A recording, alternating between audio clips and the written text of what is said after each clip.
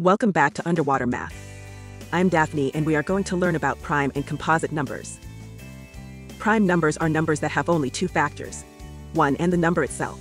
For example, the number 5 is a prime number. The only way to make 5 through multiplication is 1 times 5. 1 and 5 are the factors of 5. There are only two factors, so 5 is a prime number. What other numbers are prime numbers?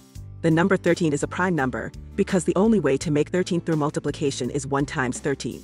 The number 13 only has two factors. 29 is also a prime number because it only has two factors, 1 and 29. What about the number 2? Well, the only way to make 2 is 1 times 2. This means it is a prime number. 2 is the only even number that is a prime number, and is often mistaken for a composite number. So, what are composite numbers? They are numbers that have more than two factors.